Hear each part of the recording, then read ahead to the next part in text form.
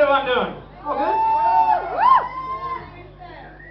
Now, I spent a lot of money on my tattoo, and I was really happy with it until Phil McGroin over here explained to me that the harpoon in his arm actually looks like a throbbing cock, doesn't it? Yeah. Must have been really rude to his Polish ass for him to do that to me.